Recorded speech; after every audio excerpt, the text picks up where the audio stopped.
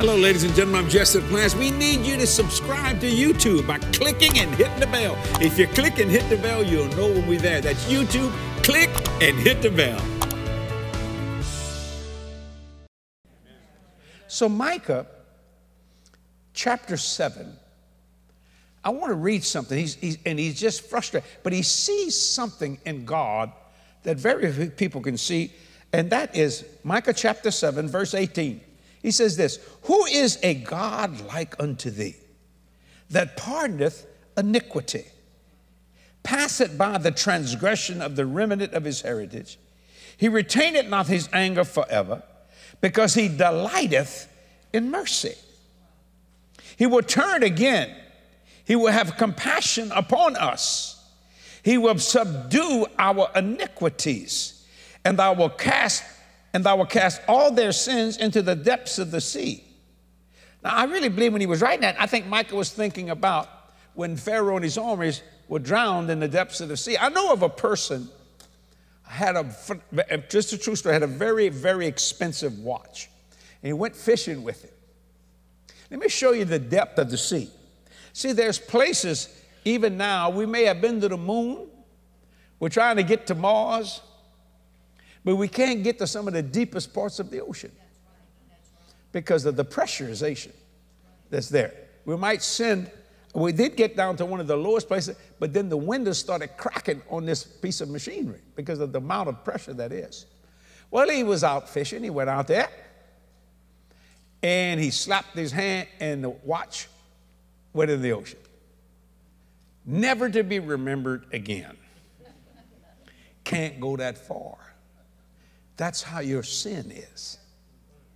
Man can't get to it. This is what God did. This unique person called God in the form of the Father, the Son, and the Holy Ghost. This superstructure of salvation, which he calls the doctrine of forgiveness.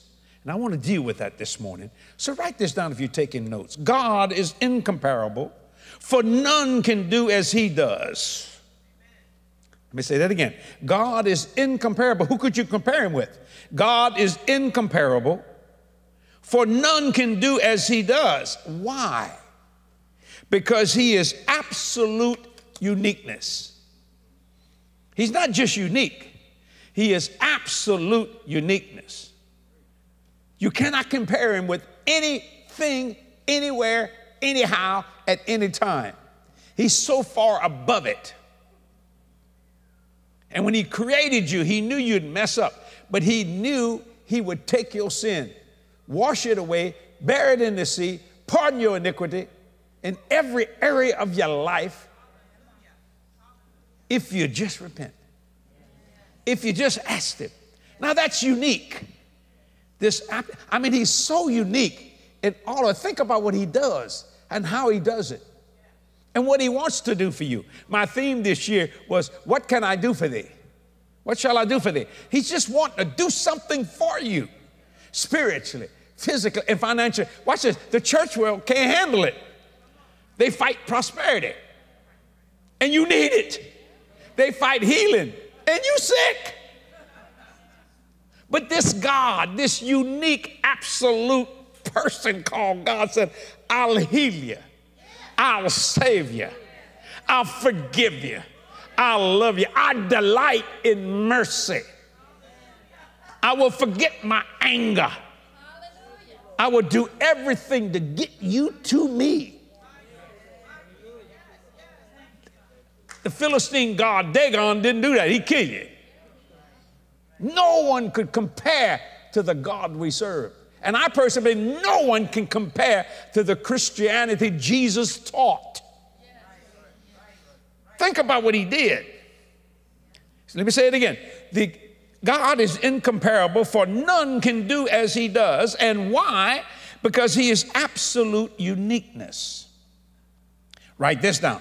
The fact of his ability to forgive. Let me say it again. The fact of his ability to forgive removes the Lord far beyond the sphere of comparison. He will forgive you.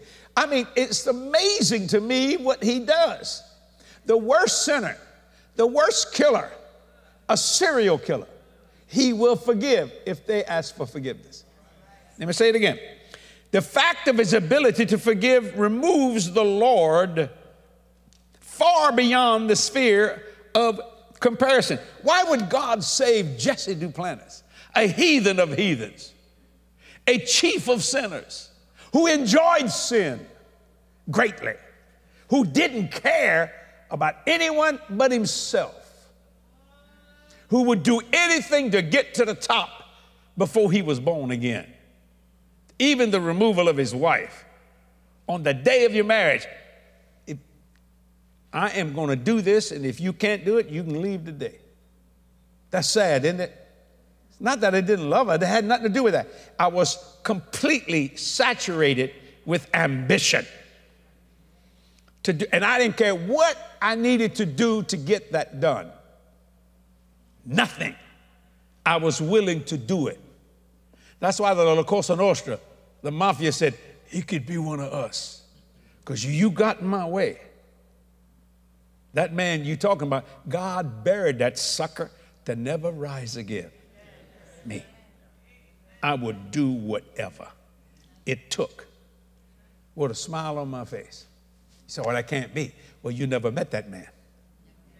And you never will. You see what I'm saying? See, this comparable God. And when I said, Lord, forgive me, whatever Billy says, Billy Graham, boom, took my sin and put it behind it, put it in the seat, pardoned all my iniquities, made me the righteousness of God, all happening in an instant.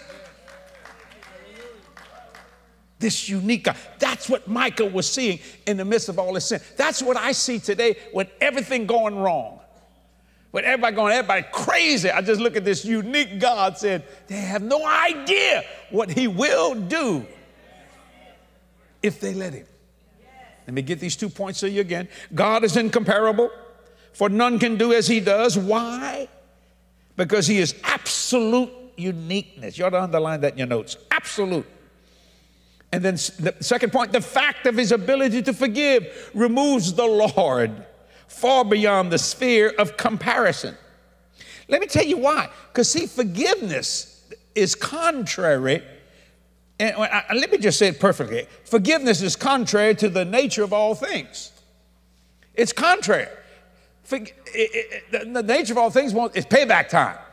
That's why you had to put in the Bible, vengeance is mine, saith the Lord. And man, I even tried to twist that. I tried to spin it. I said, I ain't looking for vengeance. I just want a little justice. Yeah, but I wanted to do the justice. You see what I'm saying? No, I had an agenda. Forgiveness is contrary to the nature of all things. It's very hard to forgive. Jesus said, what is easy to say that I forgive your sins or take them in your bed and walk? It was hard for Jesus, but that you may know that the Son of Man have power upon the earth to forgive sins. Get up and get out of here. And he healed him and forgive him of his sins. Then he gave something to the apostles and to you under at certain times and anointings, that what sins you remit would be remitted and what sins you retain would be retained. Trust you enough to speak like he speaks, talk like he talks, act like he acts, because you're made in his image and in his likeness. This superstructure of salvation called the doctrine of forgiveness. Do you see that? This is a prelude to what I'm trying to get to here. Just a minute, I'm going to get heavy into this, but I want you to understand that. See, if a person breaks the law, write this down. If a person breaks the law, the world never quite forgives that person. Why? They have a record. You can see it. He's saved, but he went to prison. You can see with the flip of the hand. He went to prison. A smirk on his face. Now, I know he's saved, but we got to watch him. And that's true in one sense. But you see, forgiveness has to produce forgetfulness. That's what God did. Sunk it. Let me say it again. If a person breaks the law, the world never quite forgives him. He got a record. And I don't care what you done. They'll say, well, you know, he's back with the Lord. But you know what he did? Do you know what happened in 1933? No, I wasn't born. My daddy was barely a little baby. No. See, that's what the world says. Even though you have paid for your transgression, you may have went to prison, you paid for it. But the world doesn't just quite forgive you. Because you go to get a job, they want to know what you've done in your past. You see, that's the man's way of doing things. But God, this unique God, and he did it all through the death, burial, resurrection, and ascension of Jesus. He did it through the weakness of a person, which Satan could not understand.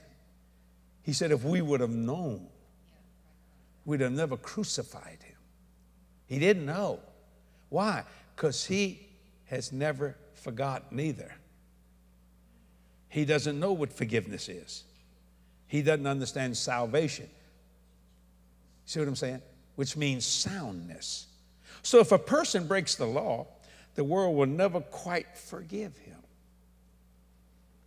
You see, people get mad at me because I like Ephesians 5:1 working in my life. Be ye therefore imitators of God as dear children. So I like to delight in mercy. I've had many opportunities to get back at people because of a position I attained in my ministry, people that hurt me, and I could have nailed them to the wall. Because without sounding prideful or arrogant, I have a voice. You see what I'm saying? And I've had people ask me to use it against me, and I've refused to do that. Why? Because I would become like the world. The reason why I don't want to do those things, I don't want to become you. I don't want to become what I hate. You see what I'm saying? You see, so what I do is I look like Micah. I will look to this unique, absolute unique God. And if he delighteth in mercy, and if he pardoneth iniquity, if he throws sin behind him, and he throws in the depths of the sea, never to be remembered, and so will Jesse. Because I'm made in his image and I'm made in his likeness. Are you understanding that? Even though in the natural, I have a right to do some things I could do. But I'm not natural. I lost that part too. Because God put his super on my natural. That superstructure of salvation. The doctrine of forgiveness. Write this down.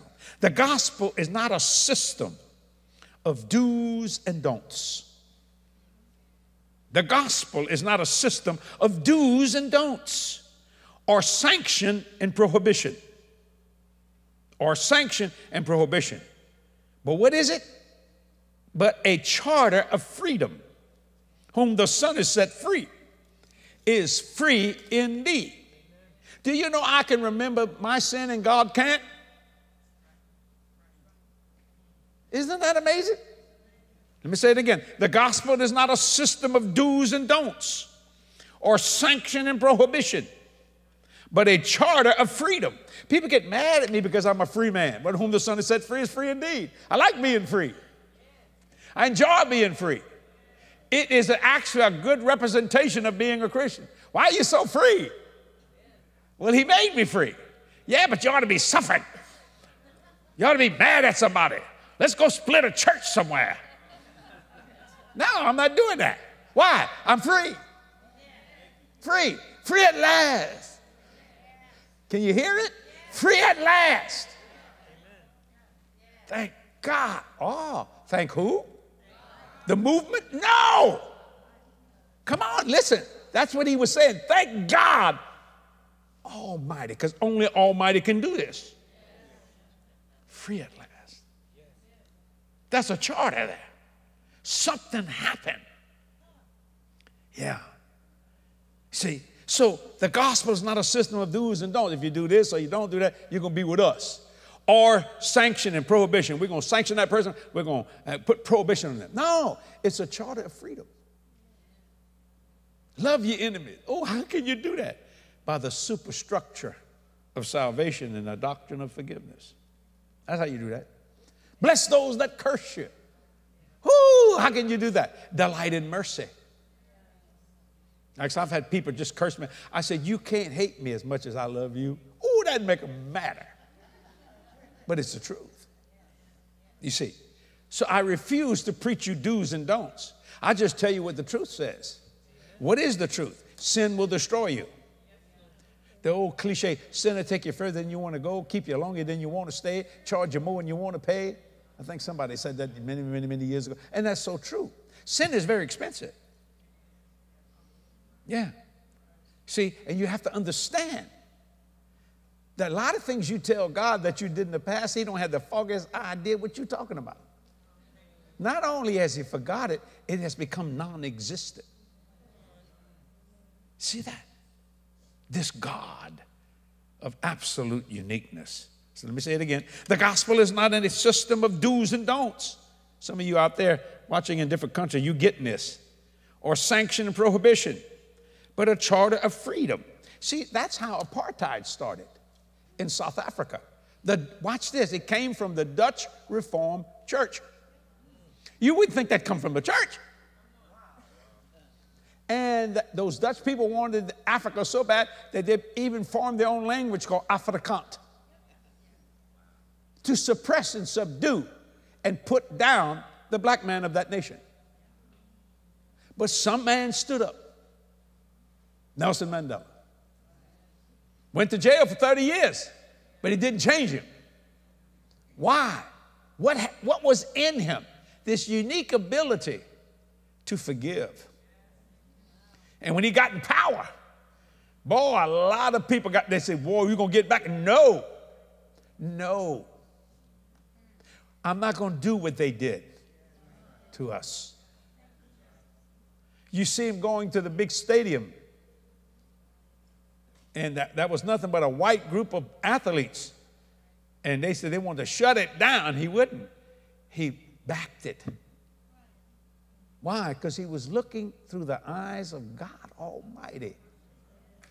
And that's what made him a great man. You see what I'm saying? Was he perfect? No. Are you? It has nothing to do with perfection. It has to do with what God's already done. Are y'all getting this? I want to slow down enough for you to understand it, because you may have some old skeletons that it's time for house cleaning. How do you know when it happens? It's what's happening in the world today. Moral deterioration. Write this down. Moral deterioration is always a record of heart alienation from God. Moral deterioration is always a record of heart alienation from God. You can say that, well, you can say when people start getting away from God, sin becomes rampant, murder. We don't care because there's not standard. Ladies and gentlemen, sin will send you to hell. God don't want you to go to hell. Or, a loving God would not send a person to hell. He didn't. They did. Why does God forgive and forget? Write this down. God's forgiveness and forgetfulness stops the wreckage of people's lives to be washed up on the beach of life. Let me say it again. God's forgiveness and forgetfulness stops the wreckage of people's lives to be washed up on the beach of life. He puts it so deep it can't be washed up. The wreckage of your past deeds. Now, what the church does sometimes, they'll get around the sea of forgetfulness and they'll get some scuba gear. And they try to get down to the bottom to find out who you are. But they're going to die trying. Because the pressure of forgiveness will destroy them. Amen. Just like the pressure in that deep will destroy you. Let me say it again. God's forgiveness and forgetfulness stops the wreckage of people's lives to be washed up on the beach of life. How does he do that? He delights in mercy. Have you noticed my son Jesse? God brags on me all the time. Did I shock you with that? He does. I brag on him all the time. Yeah. like each other. You see what I'm saying? He does my work, I do his work. Some of y'all missed that right there. Lord Jesus, listen to what I'm saying. He gets involved in my work, I get involved in his work. Isn't that a blessing? He delights in it. And the Bible said, delight yourself therefore in the Lord. Watch this. He'll give you the what? The what? A little louder. The what? Of whose heart? Whose heart? Whose heart, Lord? Why do you have a problem receiving that? Because you're looking at the wreckage of the past.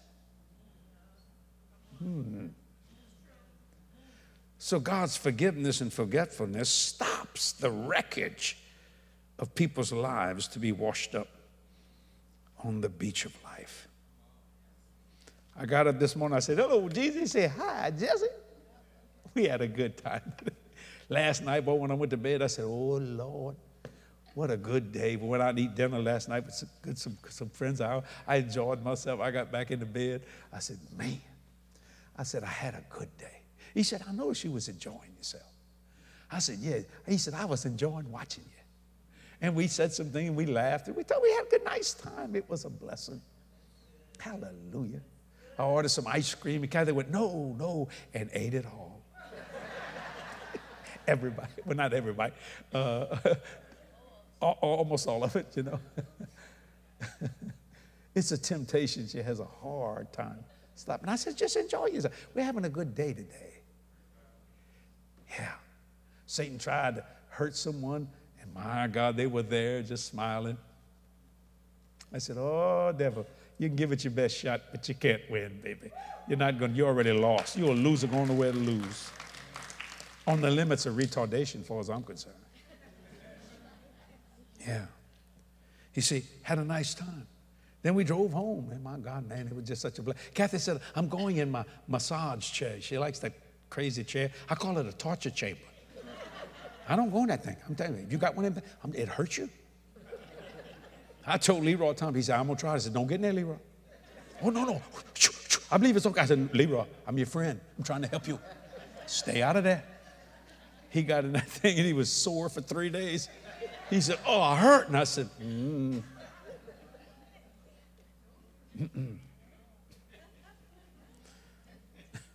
Pulls you, squeeze your legs, jerk you, make you do this.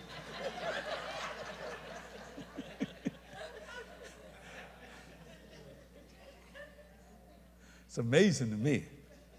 Not me. I went to bed feeling good, got up feeling good.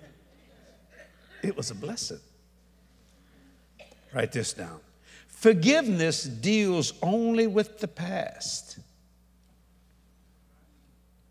Let me say it again. Forgiveness deals only with the past. The forgiven soul needs power for the present and the future. See, forgiveness deals only with the past because the past never sees the future. The forgiven soul needs power for the present and future. When God forgave me, I needed power for my present and my future. How do you stop drinking a fifth of whiskey a day? That's just during the day. You finish that about 4:30 in the afternoon. Then you're going to the club, and now you start drinking, and you drink 4 of those stainless steel malt cups they used to make milkshakes out of from 9 to about 2 o'clock. You are so pickled. How do you stop that? I needed power for the present and the future. I got born again in a bathroom in Boston, Massachusetts. Didn't even know how to pray the prayer of salvation. I said, whatever Billy says.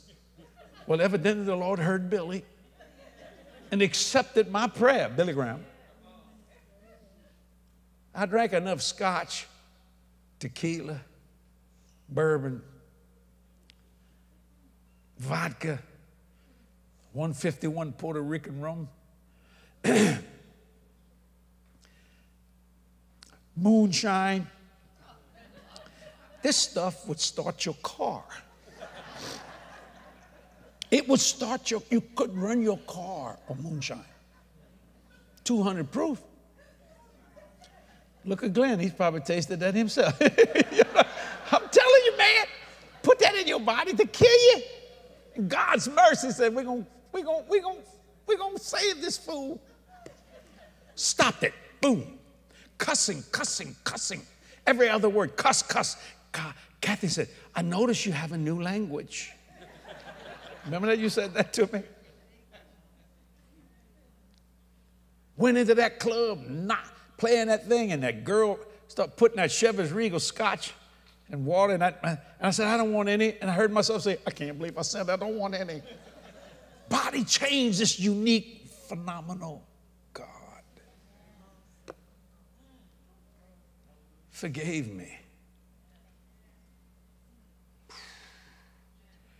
See, forgiveness only deals with the past. Now, I had to have something to walk in the present and the future. And what I did, I found me a Gideon Bible. They're in a hotel.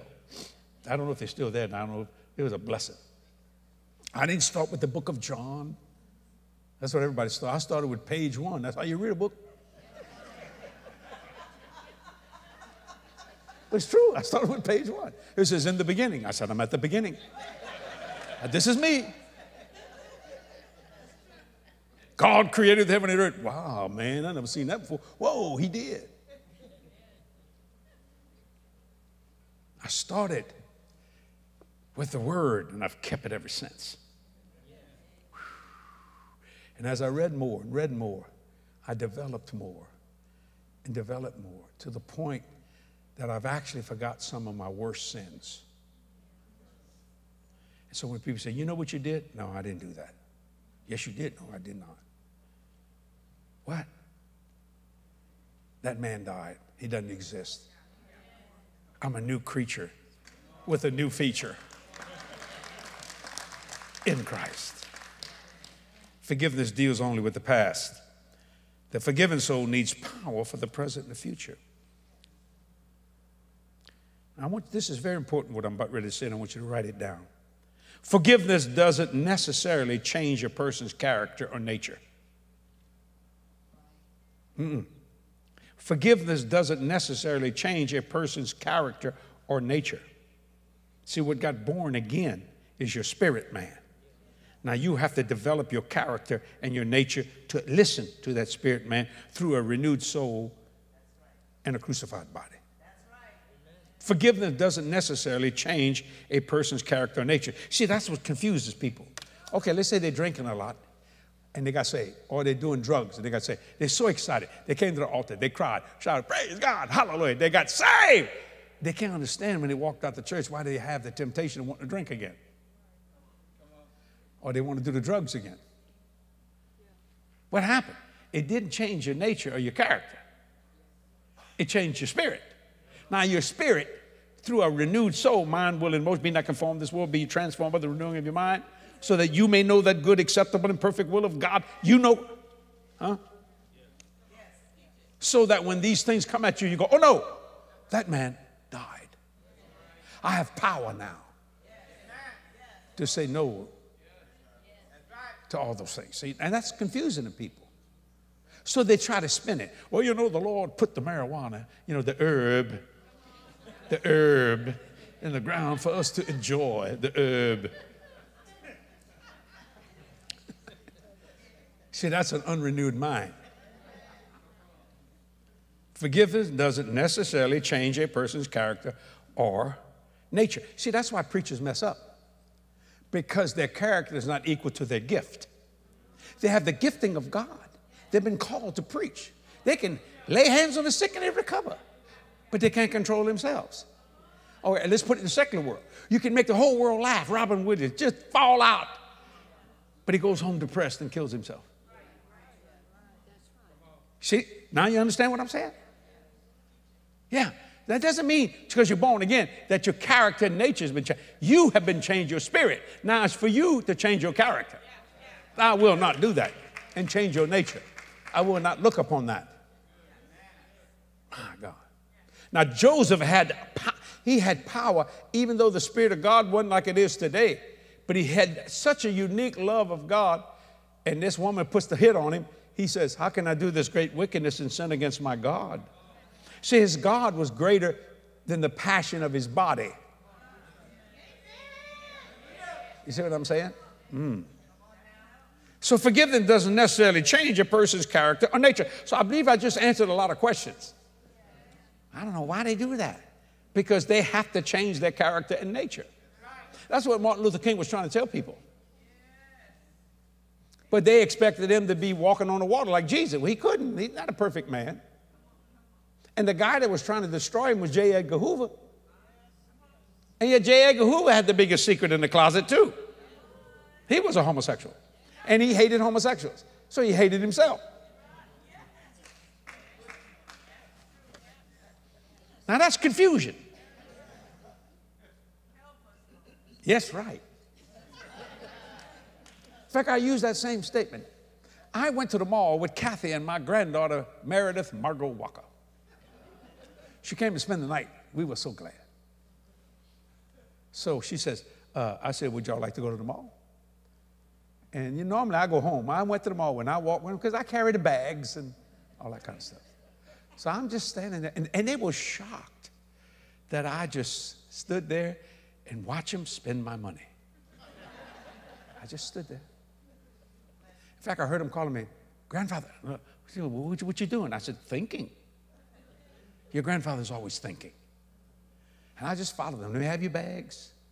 And man, we went to all the different places, shoe stores and what? School shoes. And you ever heard of school shoes at Chanel? But anyway, I don't understand about that. You know, but anyway, I don't know what that is. But they had to have a little makeup and all kinds of stuff. And do you want the bag? Oh, yes, we want the bag. Why you want the bag? You got a big bag. You stick the little bit Chanel bag. Oh, no. Ain't nobody looking at the dealer's bag. Walk out dealers with that Chanel bag, you see people go. And you know what they're thinking? There's some money in that bag. Or that's why everybody wants the Louis Vuitton bags. I'm talking about the paper bag. I'm not talking about the purse. You ever notice they walk like, and it's so heavy, but they're going to hold that bag. They want that bag, boy. That bag mean a lot. Why? It's telling something. That this is not cheap.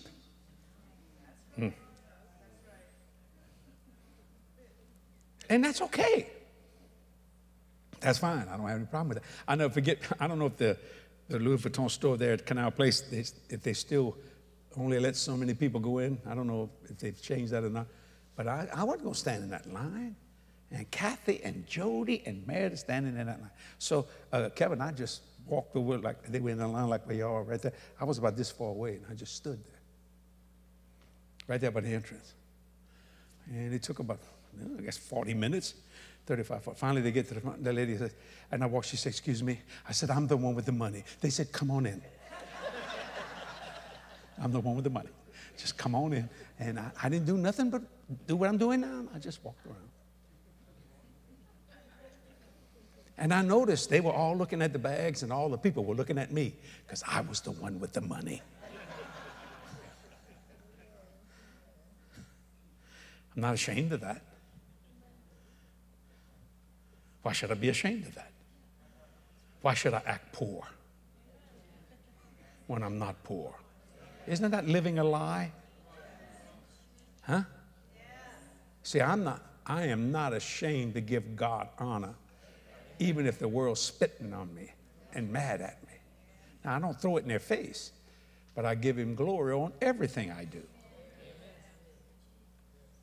Now, what I'm about ready to read this point is probably the most important point in this message. Ready? Memory. Everybody say memory. All right, listen to this. Memory, too, never forgives. Memory, too, never forgives. But what is impossible to us is possible to God. Memory never forgets. Oh, man, yeah, he's saved, but you know what he did before? Think about that for a minute. Memory, too, never forgives. But what is impossible to us is possible to God. In Mark chapter 1, verse 15, he says, repent and believe the gospel. It's the good news. I never forget one time a man was making a confession to me. I said, stop. You're going to put something in my memory that I need not know. I'm going to do like God. I'm going to throw it in the sea of forgetfulness. Never think of it again. So if your memory brings it up, shut it down. You haven't had it. It's not deep enough in the sea yet. Think about that.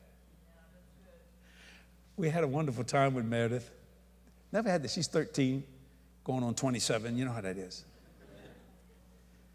And so she came over, and she likes to watch a movie.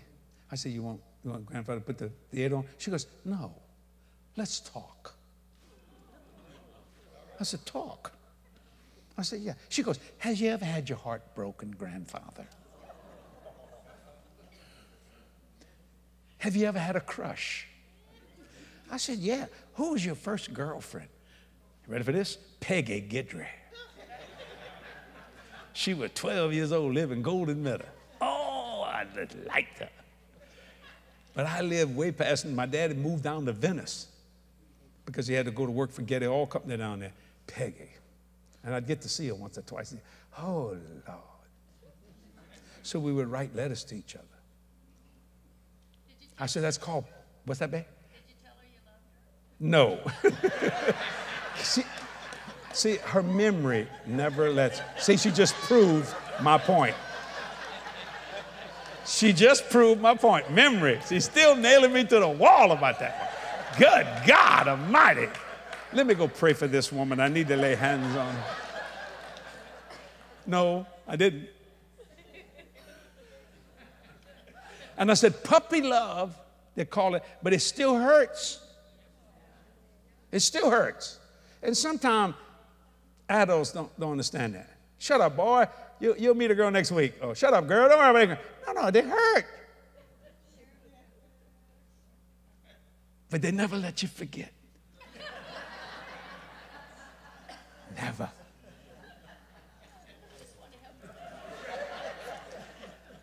And she couldn't get over it. I said, yeah, oh, man, I liked her, but we broke up. You had any other one? I said, well, I was engaged one time to a lady. You were. I said, before I met your Mimi. And she cut me off. She said, did Mimi ever had a broken heart? I said, no, Mimi breaks hearts. That's exactly what you said. Don't you lie in church, woman. That's exactly what you said. I remember. Wait a minute. I got to put the Spock on her so she can remember. You know Spock. You know how he does this. Remember. She said, "No, I just broke up with him." But when she fell in love with me, and I heard her heart.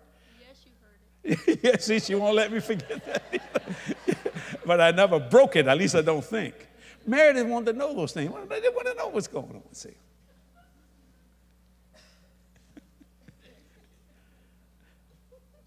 And then Kathy comes up with this last night, and then she says, you know, there's nothing like an old fool. I knew she was talking about me because her memory is intact. She forgives, but she don't forget. Mm-hmm. And she said, if something ever happened to me, and he marries me, and how did she say? Yeah, you hear him say, if I'm gone and you marry a younger woman, I want my friends to hurt you. Now, buddy, that is not forgiveness, Kevin. I want my friends to hurt you. Slowly.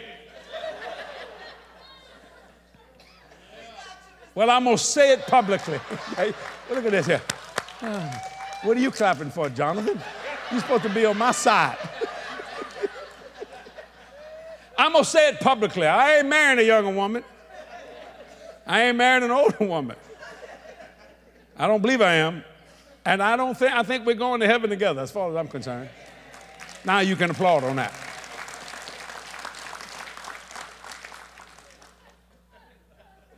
So Kathy, this is the answer for you.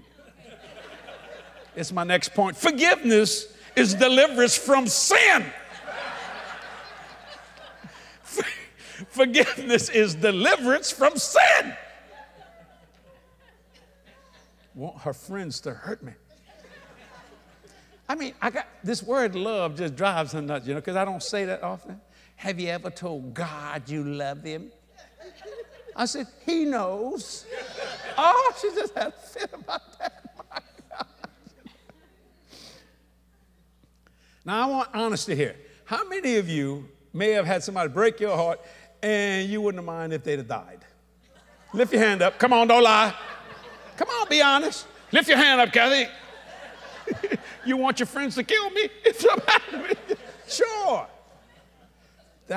See, memory never forgives. Now you understand my point. That's why God said, I'll put it behind my back because I'll never go backwards, I'll go forwards. I'll put it in the depths of the sea, never be remembered. Never be remembered against you. I will pardon all iniquities. I will delight in mercy. I'll give you an understanding on Pharaoh and his army when he went down. Forgiveness is deliverance from sin. Now, I want to deal with this little part and we'll close with this. Mercy. Write this down. Mercy is not a modern project. It's an ancient charter. God created mercy for us even before we were created. It's not a modern project. Mercy is not a modern project. It is an ancient charter. I told him, I said this the other day. I had some people say, you have a lot of black people work for you. I said, I don't have any black people work for me.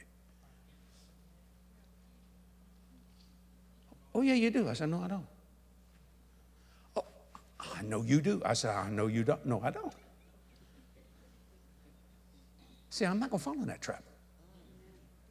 I said, I have people that work for me. I don't see no difference. Their check is the same color paper. Right? Hey, I'm for you. I'm not going to have you separate. I will not yield to that world system. I will not do it. I mean, I get blasted for that. I believe in the human race God created. I just love everybody. That's it. Did you know I'm a Jew? No. I'm not going to let you separate. No. Let me tell you something. Forget all the skin color junk. Don't forget your culture. That's who you are, your culture. We always have different. We have a Cajun culture, an Italian culture. You got all kinds of different cultures. That's why it's called the neutral ground. That's why they had the French Quarter. You want to understand New Orleans? Let me help you here. New Orleans, French Quarter. They had the Italian Quarter. But the Italians didn't go to the French, and the French didn't go to the Italians. So they formed something called the neutral ground. So the French and the Italian could come on the neutral ground and do business and go back to their respective neighborhoods. That's what the neutral ground is for. Now, you think it's a place you can park your car when the flood comes. No. Well, it's used for that sometimes, But that's exactly what it is. You want to say something, Kathy? That was on Canal Street before they Yeah, that was on Canal Street, yeah. See, she remembers greatly. The neutral ground. Yeah. Sometimes me and Kathy have to come together on the neutral ground. Because I ain't going where she's going, and she ain't going where I'm going. So we both walk together to the neutral ground, and we do business. We agree to disagree. That way you ain't mad all day long. It makes a good marriage to do that. It really does, And then sometimes you just got to give up. Sometimes it ain't worth the fight. Okay. Mercy is not a modern project, but an ancient charter. Let me show you what it does and what forgiveness does. I'm going to go through this fast, then I'm going to come back so you can write it. When you become estranged with God, Forgiveness brings reconciliation. Don't write it yet. I'm going to come back and say that again. When you become estranged with God, you know you did something right, something wrong. You feel a distance. Forgiveness brings reconciliation. Maybe when you're indicted about something, forgiveness brings justification. You're justified by faith. When you are polluted, you did something you shouldn't have done. It just flat stunk. Forgiveness brings cleansing. I wrote this down this morning. When you are sick, forgiveness brings healing. When you're obstructed, trying to get where you, things are shutting you down. When you're obstructed, forgiveness brings clearing. Why? He delights in mercy. So you could write it down now. When you're estranged with God, you know, there's a little distance there, something, you feel it. Forgiveness brings reconciliation. If you and your wife have had a little argument and you repent, and you ask her to forgive me or she forgive you, it brings reconciliation. So let me say it again. When you are estranged, forgiveness brings reconciliation. When you are indicted, if somebody says you did something, oh God, you don't think you have, but evidently they think you did. When you're indicted, forgiveness brings justification. God justifies you. Am I talking too fast? You getting it? When you are indicted, forgiveness brings justification. Now, when you are polluted, let's say you blow it. Okay, you did something you shouldn't have done. When you are polluted, forgiveness brings cleansing. He'll make you as white as snow. That's a good thing. When you're sick, and sickness, listen to me, a lot of time comes from sin. When you are sick, not all the time, but when you are sick, forgiveness brings healing. How did this virus get started? Why did it get started? What is the real reason for it?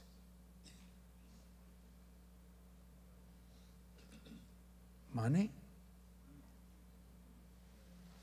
Shut down a powerful nation?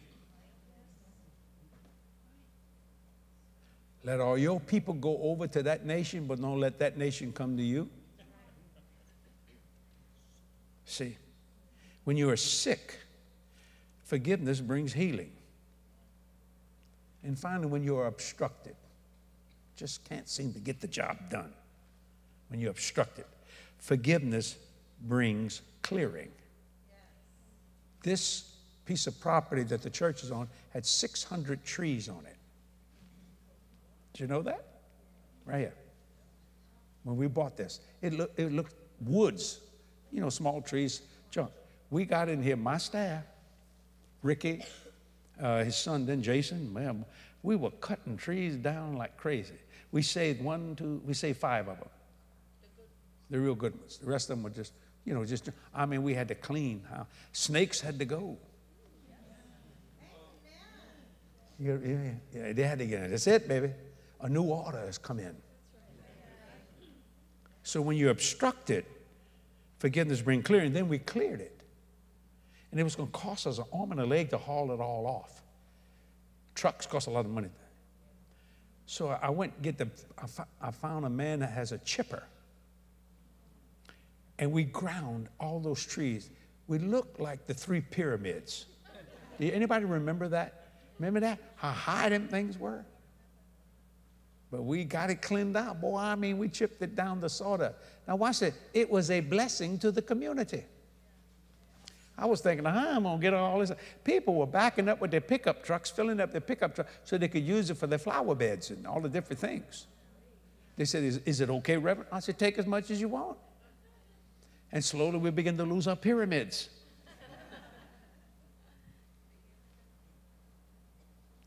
You see, before technology came in, with people, what's it called when you take a piece of paper and you run it through a machine? Kathy, what's those machines called? Shredders.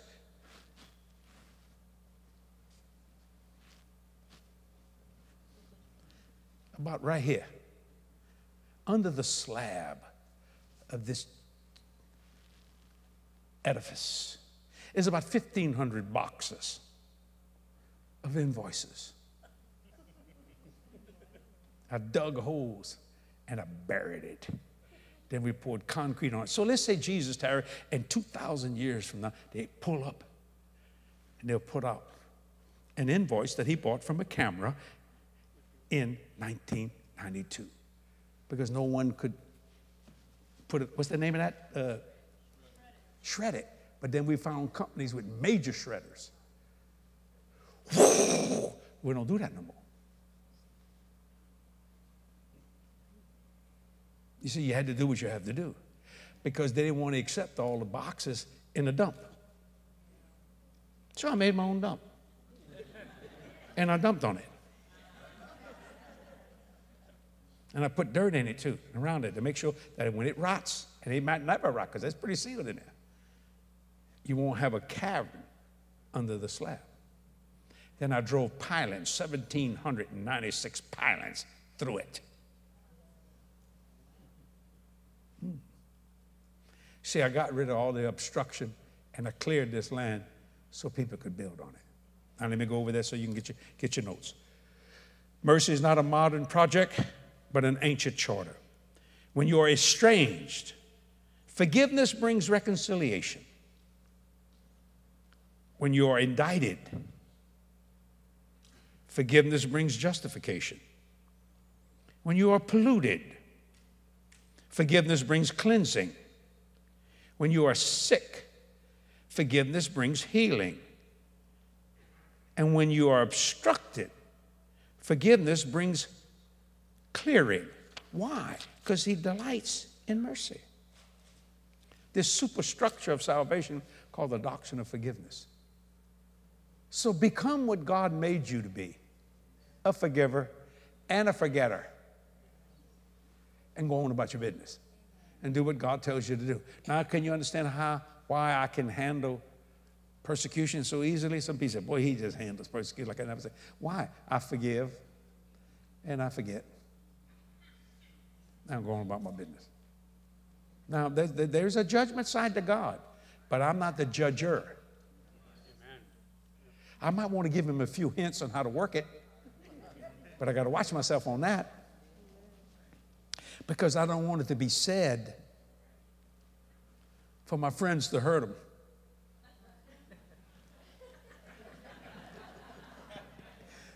Just thought I'd throw that in there for some reason. You know? Yeah. Today, Kathy said something that freaked me out. I was laying in the bed about ready to clean up and go. She goes, I got to change these sheets. These things are dirty. I got out of there real fast. Not dirty, but she said, I don't know when. I thought, I'm going to tell them everything, Kathy. Since your friends want to hurt me, you understand? No, no, that's payback. See, no. She figures all that stuff out. And she gets mad at me. She tries to say, help me pull this sheet under that. That thing is hard. Because she wants to be able to take a quarter. Oh, so you've been in the Marines? So that the quarter can bounce on the sheet, you know. I don't know, but I've been told, Jesus Christ bless you, so I said, this ain't the army here. I bought the sheets. Just get out my way. I just get out the way. And then when I get out the way, she's mad at me because I got out the way. You could have helped me, but you told me to get out the way. Look at the men. I'm with you, man. I'm with you. I understand. It's kind of like, where you want to eat? I don't know. Where you want to eat? No, you pick where you eat. Anything you want to go. So I pull up to the place. I don't want to eat here. Back up the car. Start over. What would you like to eat? How about let's not eat nothing? Just say what you want. And pray to God that they listen. But you're going to get some food somewhere, somehow. See, when you understand why, that's why God had to send himself to the persons of Christ. I'll say that because an angel could not do this. A cherubim, a seraphim, or archangel. Angel. No, they couldn't do it. They didn't have the power to do it. So God said, I will send myself in the personage of my son Jesus. Think about that. It's kind of hard to understand how he could take such pain, how he could do that, because he delighted in the mercy so that you wouldn't have to do that. Did you enjoy it this morning? Did you learn something? Yeah. See, so when you understand those things, you'll be the person God wants you to be, not some of the time, but all the time, in every facet. And since you're going to remember anything, remember the good stuff. If something blows up in your mind, that's true, but it makes you, just say, no, since I'm going to think, I might as well think of something positive today. I'm just going to, you know, everybody has the little things that bothers them. And that's okay. You know, some women want their husbands to open up the car door. Some women are so fast, they don't wait for the car to open, they're already in the mall. They didn't pass the door of the mall. Some people don't want you to snack when they're cooking. I want to taste something. Wait till it's on the table. When y'all were children and you had Easter and Thanksgiving and Christmas dinner, did any of your family take pictures of the food? Anybody, hold your hand up if that happened. I want to ask a question. Have you ever taken out the pictures of the food? 20 years ago, you should have seen this turkey. Has anybody ever done that? No. What a waste. I used to sit there starving, man, salivating. I'd say, Mama, let's just eat the food instead of take a picture of it. Shut up, boy. We got tons of food pictures. But that's just what they did. How many of you made homemade ice cream? Your arm got sore. Well, wasn't that great? How many of you wanted the paddle inside the ice cream after they pulled it out? Oh, you had, boy. And they would take it all. No, leave some of it on there, boy. Just get it all over your face. Those were great times. And every Christmas dinner I ate as a child, I ate with a busted lip. True. True story. Busted lip, swollen. Got pictures to prove it. Because right before the dinner, my uncles would come out. His sons, my dad, and they get the boxing gloves, and my boy gonna whip your boy. Oh, yeah? And they bet on us. My dad said, I got 50 cents on you, boy. You better beat your cousin on jail. And all of them would be sitting there eating like that. And my uncle's counting the money and change. They did it every year. But I got back at them. Because, see, the men always brag in front of other men about their wives. I'll tell you what, one of my Uncle Ralph used to say, if I tell Esther to jump, she'd say, ha ha. I heard that. And he bet against me. So I went up to my Aunt Esther, who we call Totsy, because she's a little fat. I said, Aunt Totsy, you know what Uncle Ralph said about you? What she said, Jess? He said that every time he tell you to jump, you say, ha ha. She said, Ralph, come here. He lying. I said, no, I'm not lying. He said it. And one day he had a busted lip. Payback time. I sure wish we could do that again. They're all in heaven. Probably with busted lips. True story. Anybody ever did stuff like that? All the people get together? My Lord. You ever have a boucherie? You know what a boucherie is? You have that killing of a hog? Oh, Lord. Oh, man. And you have, you don't lose anything on a hog but the squeal. That's it. You eat his lips, you eat his feet, you eat his skin, you wipe him out. He don't exist. It's like the sea of forgetfulness.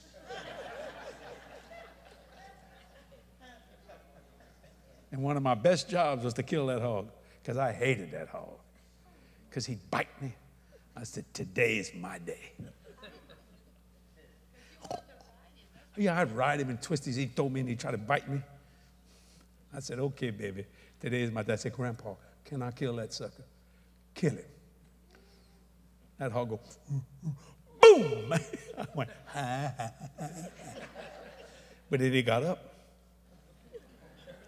I took off running, and the hog, bleeding like a stuck hog, come after me. Thank God Grandpa was there.